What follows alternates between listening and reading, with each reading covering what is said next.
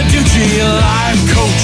Danny Bonaduce, life coach. That is me. I am, in fact, Danny Bonaduce, life coach. Call me right now. 1-800-252-1025. Or get your email 24 hours a day, 7 days a week. Lifecoach at KZOK.com. Life Coach brought to you by Goldberg Jones Divorce for Men. Call 1-800-DIVORCE. Let's start with Fran in Bellevue. Good morning, Fran. Good morning, Danny. What's up, man? How much? How you doing? All good. What can I do for you? Well, I've been going out with this girl since January. Yeah. And I moved in with her Sunday. Okay. And the day I move in, I find out that her friend from 3 years old on is wanting to make things more than what they are.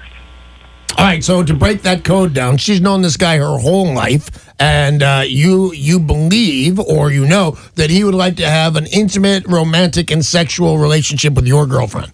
Yes, right? and I went to a barbecue at his house, and we were getting along just fine and everything. And I don't think I can be the guy's friend now, but I just want to know what to do. I disagree with you, Fran. I don't think, and matter of fact, if you become good friends, you can say to him in all sensitivity, you missed this boat, man. You know what? And you have another beer with the guy and you go, I am terribly sorry. She's a great girl. I can see that you would have this feeling, but you missed it, man. I got her. Now, what is the thing about, what is she doing about this? So let me get one thing straight, Fran. She's never been intimate with this cat, has she?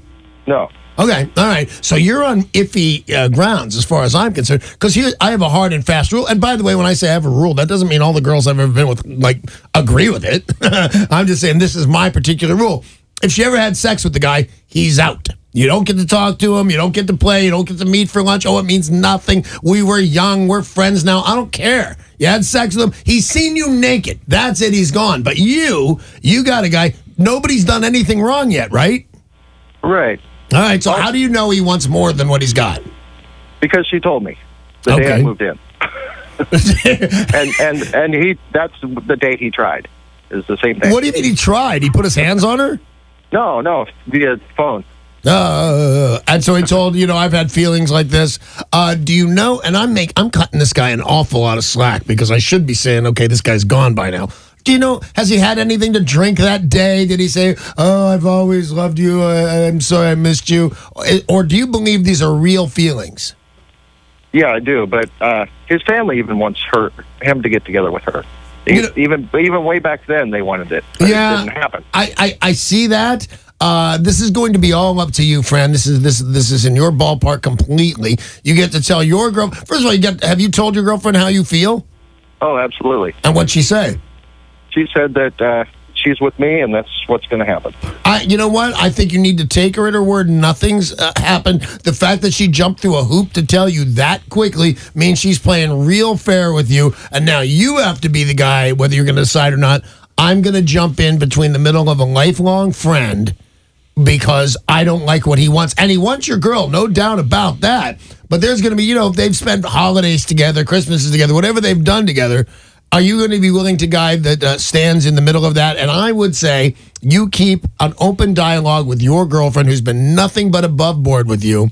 And I wouldn't make too many waves about this right now. And the second somebody's texting, if this guy calls back, if she's told him no, and he goes back, you need to tell her at this point, no, he's out now. It hurts my feelings. And if you listen to the show, Fran, I always say this. If you love somebody and they love you back, whether they say, but we're just friends, it doesn't matter. If it hurts your feelings, that's enough, and that guy's gone. The second you think this hurts your feelings, rather than makes you mad, a lot of things make you mad, but if this starts to hurt your feelings, she's got to cut him out, and if she won't, then you have to look at that relationship. But I'll tell you this, you're a lucky guy. She's coming to you and saying, hey, this is what's happening. Everybody's being honest with your friend. You're a lucky guy. Hey, thank you very much for the phone call. I appreciate it. This is Danny Bonaduce, life coach, and the next caller is John in Fife. No, it's not. We just lost John. We're going to go down to James in Lacey. And by the way, phone lines are open if you would like to talk to the life coach. They are now. Thanks, Fife. At 800-252-1025. Here you go, James. Hey, James. Hi. What's up, buddy? I just don't know how to deal with my epilepsy condition.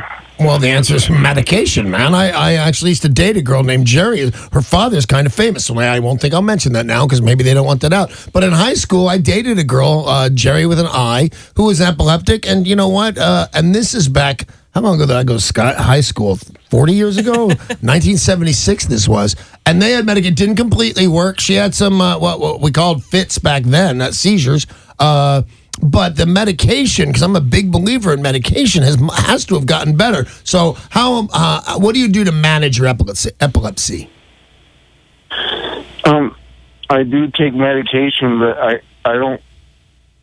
I feel like they make them worse and everything. Well, dude, you got to go right back to the doctor.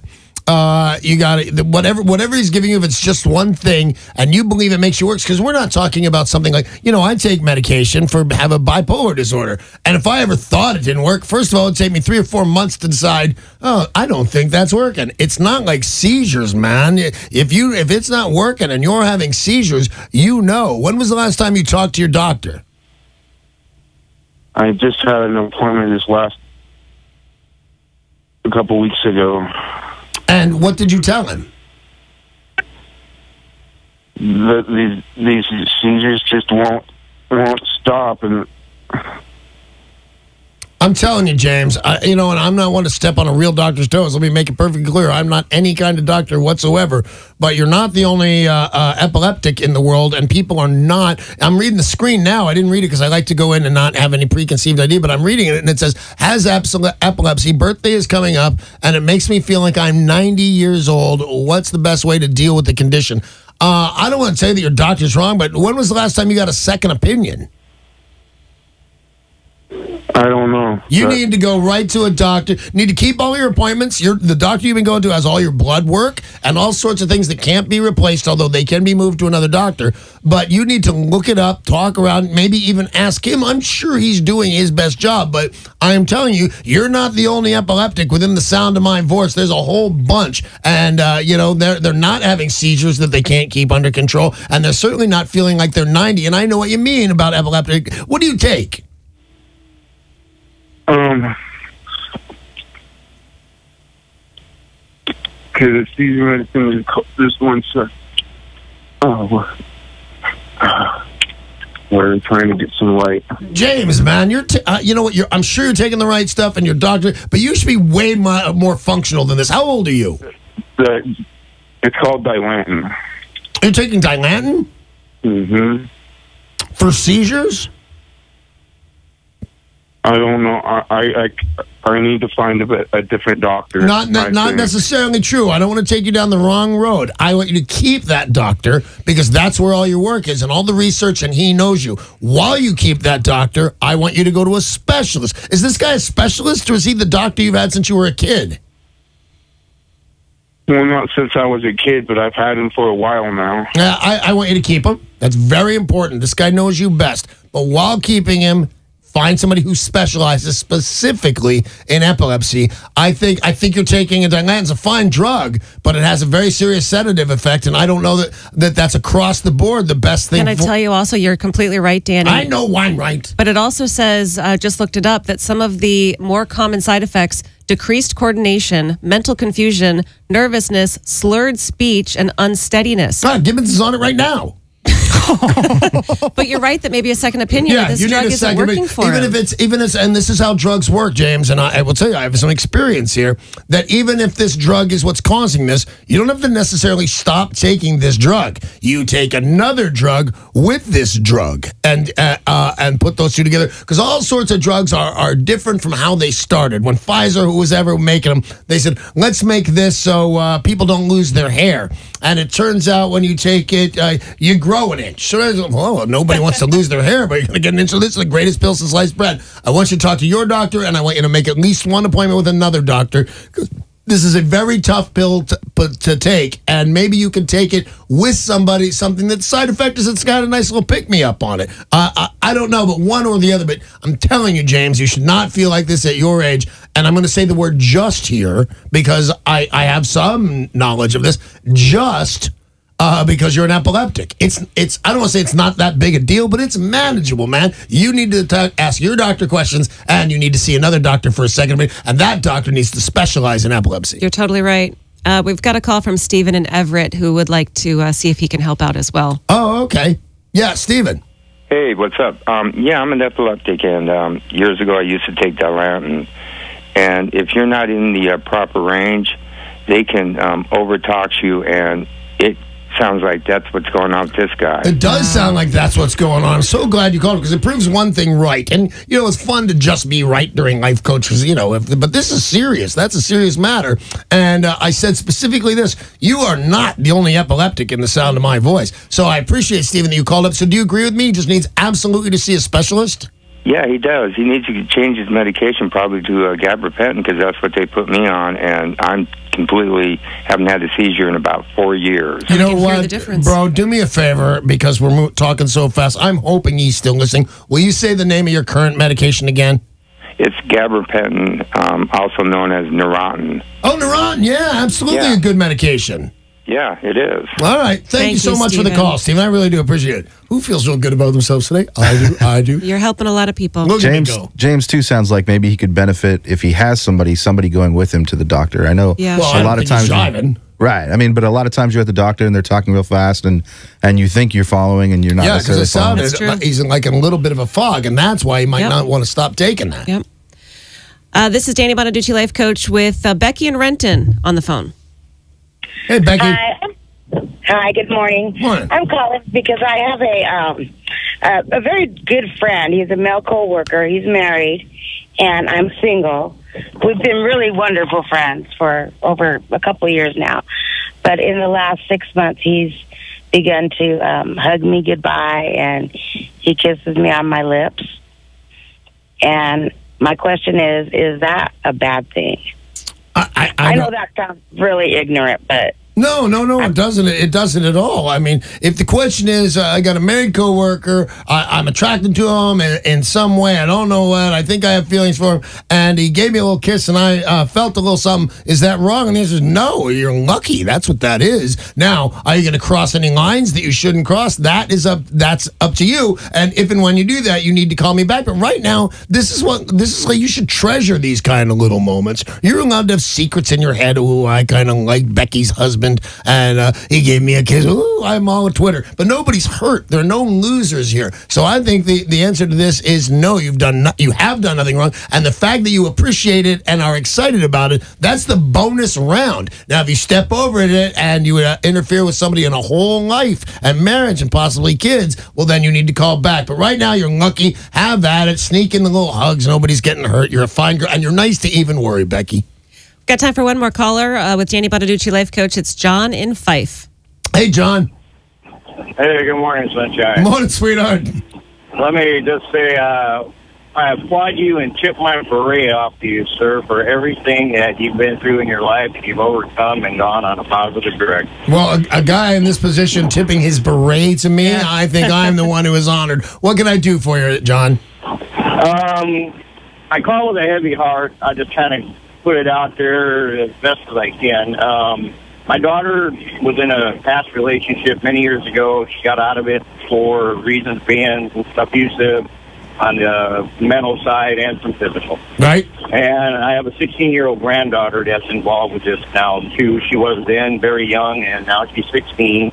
My daughter has just gotten remarried again. And he's an ex-soldier. He has PTSD severely, and I can relate to that because I've had it, but I've overcome and learned how to deal with mine. I've given him every directive I can that I know of that's out there for a network, ex-soldiers, counselors, and everything. He has his flare-ups. He likes his alcohol. And I know it's a double-edged sword right now, and I've tried to explain that to him. You can't combat one with the other. It's just going to worsen and just make it... You couldn't be more right. worse. You are absolutely right about that, John. And my question to you is, with what you've been through in that, I know I'm going on the positive directive. I love my daughter dearly, but I'm in scared. I just can't get her safety is just high on my emotions, because if this doesn't get under control, it's just going to escalate to And like I told her, I don't want to end up burying my daughter. She's supposed to bury me. Boy, you know what? You'd be surprised at how similar these are to conversations with my wife. I've never gotten the opportunity to serve my country. I'd like to believe that I would at the very best of my ability. But my wife's 25 years younger than I am. So we have the same. We have these morbid conversations about who's going to bury who. But it's natural selection. And this, I'm just getting older. This is scary. Now, do you believe that your daughter's in physical danger? Well, let's put it this way. A situation happened here, and I'll leave it at that. And it was just a matter of her waking him up. And he took it to an extreme. He was woke up abruptly, and I cautioned her because she knows about me from the past, how you wake somebody up, and when they do have PTSD. And it escalated more than it needed to. And now, the end of the week, they're walking on eggshells around each other, and it's affecting basically the whole family. Well, I'm going to ask you a yes or no because I'm running late on time on this. Is he in some kind of therapy? He started it, and he quit it because he said it wasn't getting him anywhere. He started something for the alcohol. He quit it.